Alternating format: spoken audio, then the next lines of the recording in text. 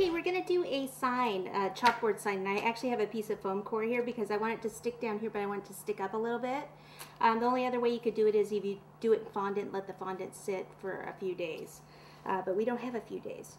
So I'm just taking the foam core and I'm just gonna score it here with a utility knife.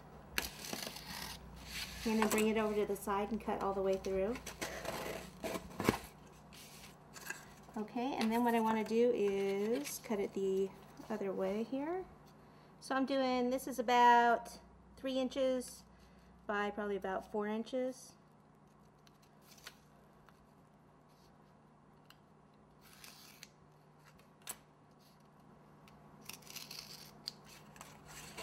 Bring it over to the side again so you don't cut your counter.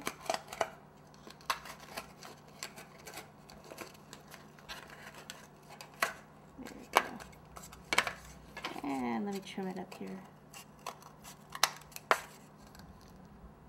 Okay. Alright, so even though it's black, I'm still going to cover it with some fondant, just on the one side. To get the fondant to stick, I'll just put a little bit of shortening on it. Okay. Flip the fondant over, put some shortening on the back.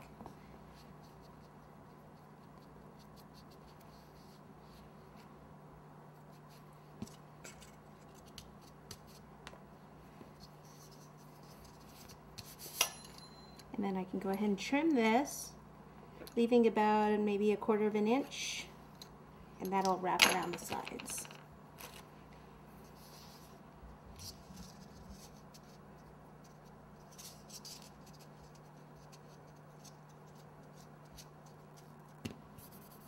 Just kind of smooth that out. Put more of this on if you want.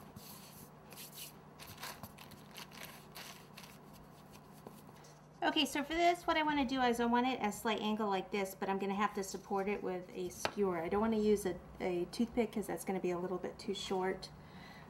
So let me just pull some of this off, show you what I mean. I can go ahead and put a little bit of buttercream behind it to help support it. And then right in here, I'm going to leave that skewered just like that.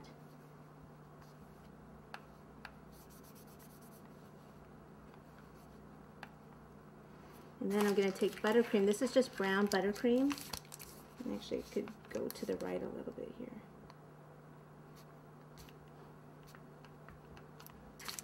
And go around it like it's a wood border.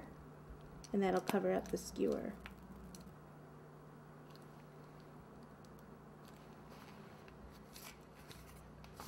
And you can take either a toothpick. I can just, this is almost like a toothpick, the back of this, and just draw some lines in it like it's wood.